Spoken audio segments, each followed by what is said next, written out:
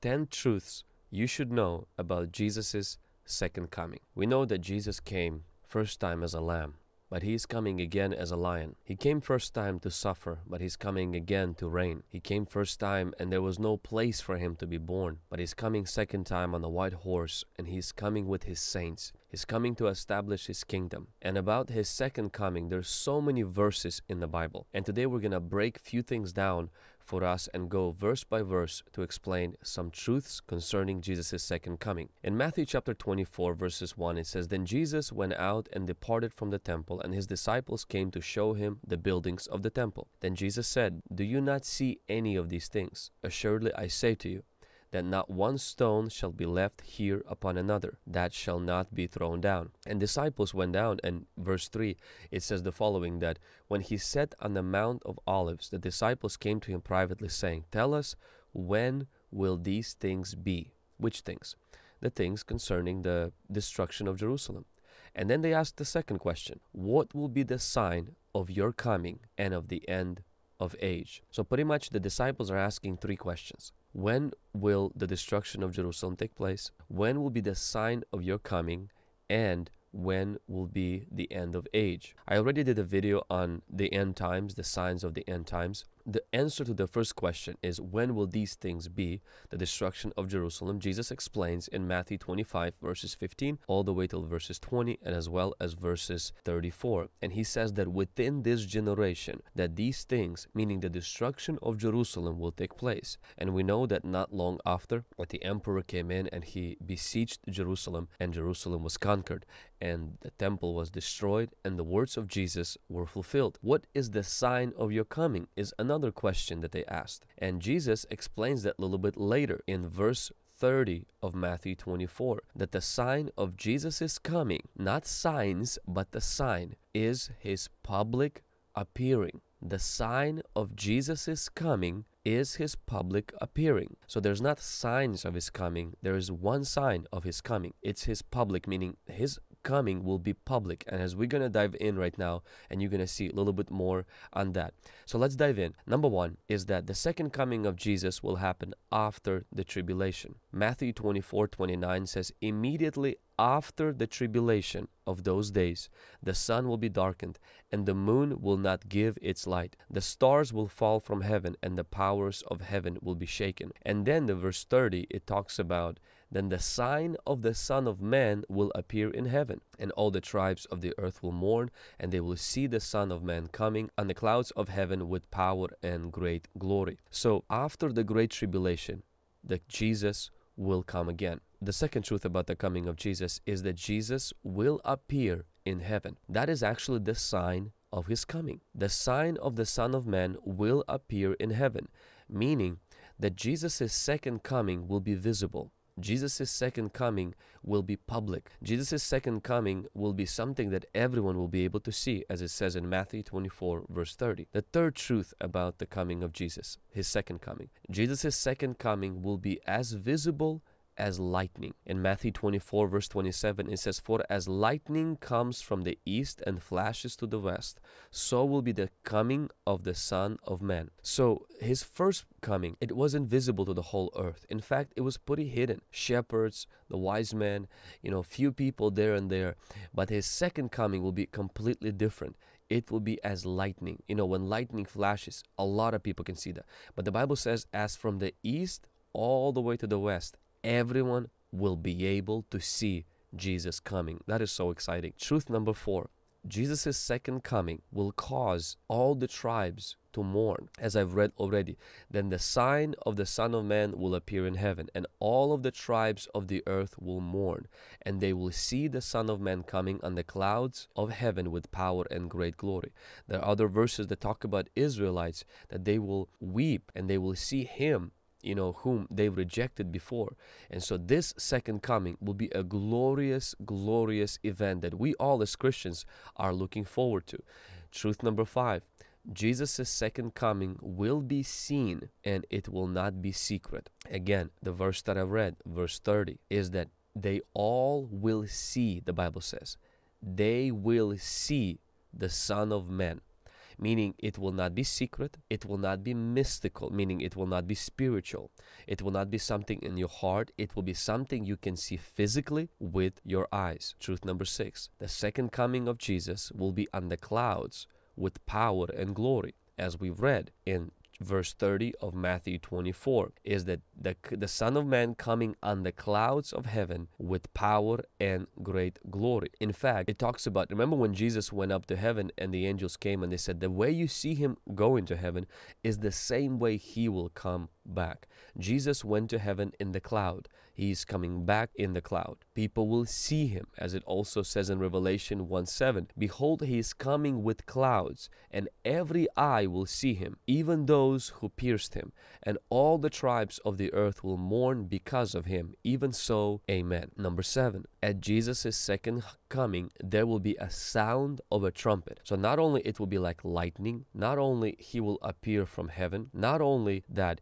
he will come after tribulation, not only the tribes of the earth will mourn, not only it will be seen, it will be in glory, power, and a cloud, but there will be a sound accompanying his coming. As it says in 1 Thessalonians chapter 4, verse 16 and 17, for the Lord himself will descend from heaven with a shout, with the voice of an archangel, and with the trumpet of God, and the dead in Christ will rise first. Then those who are alive and remain shall be caught up to heaven with them in the clouds to meet the Lord in the air, and thus we shall be with the Lord. In 1 Corinthians 15, 51, 52, behold, I tell you a mystery. We shall all not sleep. We shall not all sleep, but we shall all be changed in the moment, in a twinkling of an eye, at the last trumpet.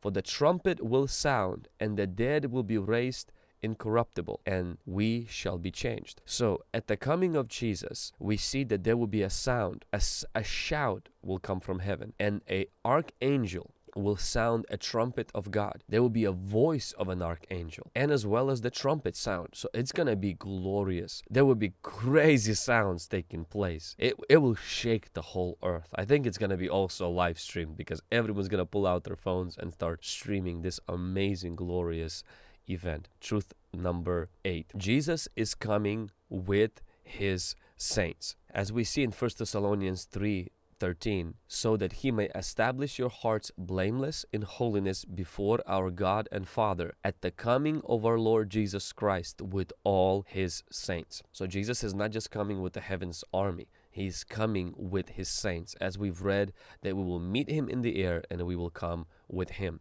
Truth number 9, at Jesus' coming, the dead will be raised, and we will be changed to meet him in the air. As I've read, and I'm going to read this verse one more time, it talks about 1 Thessalonians chapter 4, verse 16 and 17. For the Lord himself will descend from heaven with a shout, with the voice of an archangel, with the trumpet of God, and the dead in Christ will rise first, and we who are alive and remain shall be caught up together with them in the clouds to meet the Lord in the air, and thus we shall always be with the Lord. As well as 1 Corinthians 15, 51 and 52. Behold, I tell you a mystery, we shall not all sleep, but we shall be changed in the moment, in a twinkling of an eye, at the last trumpet. So it's talking about the same event. The trumpet will sound, the Lord will descend from heaven. This is not talking about a secret rapture, which I will have a separate video concerning that. This is talking about the coming of Jesus. And we don't see one reference in the Bible of Jesus's two second comings. We see only one second coming of the Lord. That's the one that he will come with the saints who will meet him in the air to reign on the earth. So let me finish the verse. But I tell you a mystery, we shall not all sleep, but we shall be changed in a moment, in a twinkling of an eye, at the last trumpet. For the trumpet will sound, and the dead will be raised incorruptible, and we shall be changed. 1 Corinthians 15, 51 and 52. And so that tells us that at Jesus' second coming, the dead will be raised, and we will be changed to meet him in the air. And the truth number 10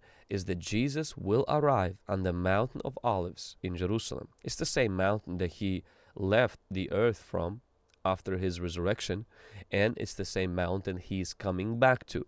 Zechariah 14:4. And in that day his feet will stand on the Mount of Olives, which faces Jerusalem on the east. And the Mount of Olives shall be split in two from east to west, making it a very large valley. and half of the mountain shall be moved forward the north, and half of it towards the south. And so we see that Jesus is coming back, and these are the details the scriptures provide us. We don't know exactly how that will take place, but we know it will be visible. We know it will be loud. We know it will be triumphant. We know it will be like a lightning. We know that people will be able to see it. We know the reaction of the earth is going to be a lot of weeping, a lot of crying, and we know that we are coming together with the Lord. Those who have died, their spirits will reunite with their bodies. And those of us who have not died, we will meet the Lord in the air and come down with Him to be on this earth. I'm going to read you one of the most glorious verses in the scriptures about this time of Jesus' coming. Revelation 19 verses 11 all the way till verse 16. And I saw heaven open, and behold a white horse. And he who sat on him was called Faithful and True. And in righteousness he judges and makes war. His eyes were like a flame of fire, and on his head were many crowns. He had a name written that no one knew except himself. He was clothed with robe dipped in blood, and his name was called the Word of God. And the armies of heaven, clothed in fine linen, white and clean, followed him on white horses. Now out of his mouth goes a sharp sword, and with it he shall strike the nations. And he himself will rule them with a rod of iron. He himself treads on the winepress of the fierceness and the wrath of Almighty God. He has on his robe and on his thigh a name written, King of Kings and Lord of Lords. Have you noticed armies, horses, people dressed in white? Jesus coming to reign, to rule, to execute the wrath of God upon the enemies, the throne of Antichrist, the false prophet, the false teacher, and the whole system of godless world that turned in rebellion against God and oppressed the humanity. And this is going to be His coming. It will not be a gentle lamb. It will be a fierce, bold, powerful, mighty lion. He won't be coming on a donkey. He will be coming on a horse. He won't be coming defenseless, innocent, pure, condemned to die. He will come as true, faithful, his clothes dipped in blood, and he will come to crush the enemies, to crush the kingdom of darkness, and to reign and to rule. The word in the New Testament, the most famous word for the coming of the Lord, is parousia. And parousia is when an important person was coming to a city. A delegation from the city would go out to meet him and then escort him on his way to the city. This word is used 24 times in the New Testament. Out of these, 6 refer to the coming of individuals like Stephen, Fortunatus, and Achilles, and Titus. The physical presence of Paul himself, this word is used for. And the 7th use is to the coming of the lawless one, the Antichrist, in 2 Thessalonians chapter 2 verse 9. The other 17 uses of this word parousia is used to the second coming of the Lord Jesus Christ, except in one case which is referred to the coming of the day of God, 2 Peter chapter 3 verse 12. And therefore, this word parousia that is used 17 times to describe the second coming of Jesus, the meaning of this word is that a famous person would come to Rome, and the citizens of Rome, a delegation, would come to meet him, and together with that famous or that known person would walk into Jerusalem. And so that is that word that is used in the New Testament to describe the coming of the Lord Jesus Christ and our meeting with Him in the air and then coming together with Him. Thank you so much for watching this video. I hope that you were encouraged. If you don't know Jesus Christ, I invite you to place your trust in Him today. He is coming soon. If you don't believe it, look at your news. Look at what's happening in this world. This world is going crazier and crazier. And all of that we see today is just a rehearsal. It's a practice for the coming of the Antichrist, which will usher the Great Tribulation.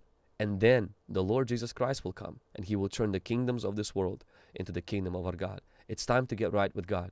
It's time to surrender your life. It's time to live for Jesus and to get ready for His second return. If you enjoyed this content, click thumbs up to the video. Drop it in the comments of what you learned about this thing, and don't forget to subscribe. I have another video concerning rapture. I know it's a very controversial topic about when will rapture happen, and as you can probably already have seen in this content about my understanding of when this will happen, and I know you probably have a lot of questions, so don't hesitate. Watch the other video concerning rapture where I dive in a little bit deeper about when will rapture take place, and we will break down the scriptures, and I hope that you will be encouraged and prepared for what's to come.